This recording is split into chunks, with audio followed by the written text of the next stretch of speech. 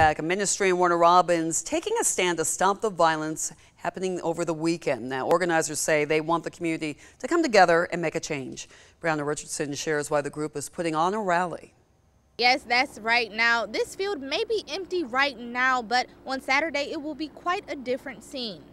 Pastor Sharonda Jolly says this rally is well needed. Since July, there have been 6 shootings and 4 people have died in Warner Robins. The 4th of July shooting at Motel 6 on Watson Boulevard left 24-year-old Christopher Mass dead. And just days later, police responded to shots fired in the Walmart parking lot. They found 52-year-old Gregory Arnett shot in a car. He later died at the hospital. What is going on with our youth right now is really taking a toll on me personally.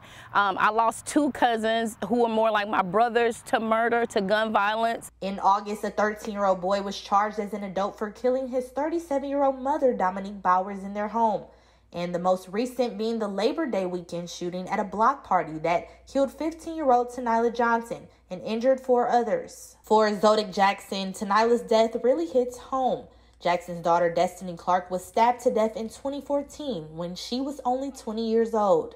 Just a parent having to bury their child, it hurts because a lot of parents think that your child should bury you and not the other way around.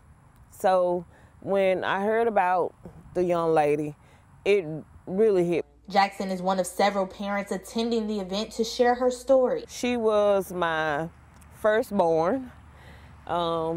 She was like my rock, like we went through everything together. Jolly wants young people to know violence is not the answer. We got to get them and let them know that you can take a different path. You don't have to pick up a gun to solve a problem. You can sit down and you can talk it out, or you can love it out, you can hug it out. And Jolly says their motto is, "It takes a village." In Warner Robins, Brianna Richardson, 13 WMAZ News.